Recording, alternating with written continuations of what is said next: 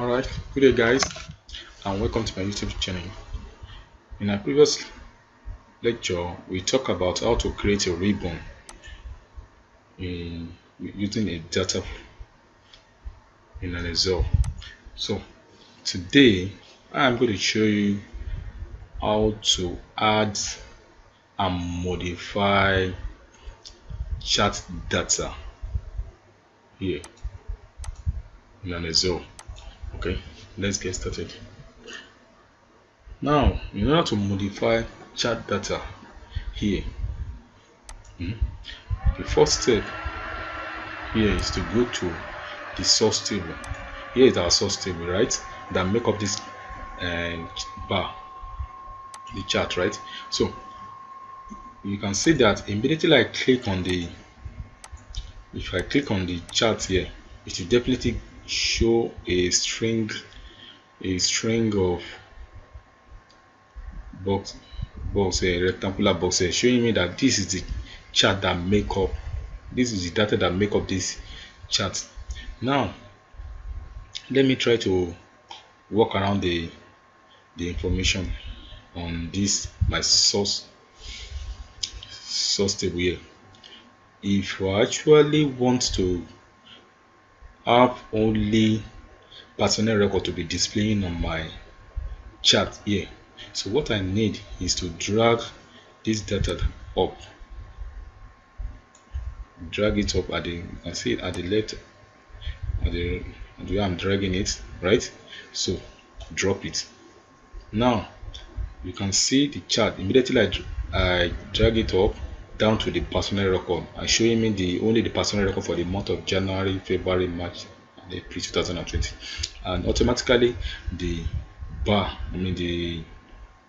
the bar chart changes as well, so showing the each and every bar that make up the, so you can still remember the ribbon we created in the previous lecture. You can see that the amount that make up this bar here is 5 naira. The amount that make up the, so the amount pending on this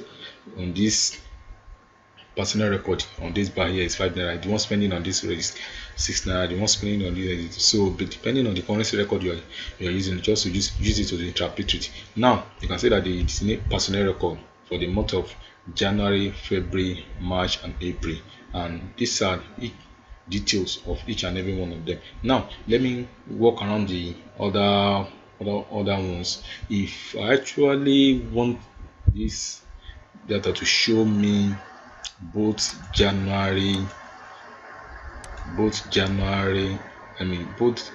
personnel record, local and American, so what I need to do is just drag it down here.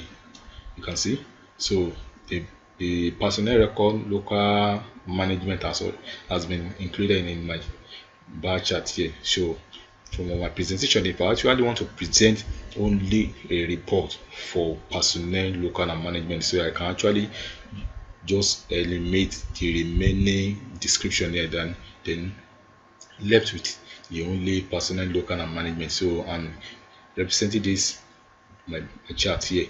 So let me see, work around another way around. If I actually if I want to work around the, maybe I only need a January report on my personnel, because okay, only January report, then January 2009 report on all my description. Okay, let me say only the January reports in my description, so for my presentation. So now this report showing me only the January report. You can see representing that if I want to present my report on January record, so this is the bar chart representing the report. Now so let me see, work around the another way I can see work around it, when I can work around it. So if I okay, if I don't want my personal record again, let me probably change it to non-executive, or let me change it to executive. So what I need to do is to just drag it down to executive. Yeah,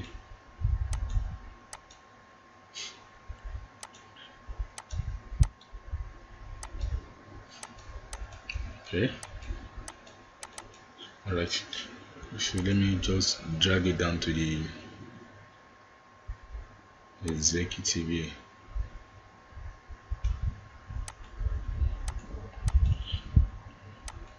Sorry. Okay, yeah, can get the okay. Drag it to the executive here. So you can see that I've limited the personnel record and local. So I'm showing it's only showing me the report from the executive down to the what contract staff there. So you can see. So only from the executive to the contract staff. So you can work around the this the source data here to make your report whenever you want to make your presentation to look more beautiful and more readable and make it stand out in your presentation. Thank you, and don't forget to subscribe to my YouTube channel. Bye.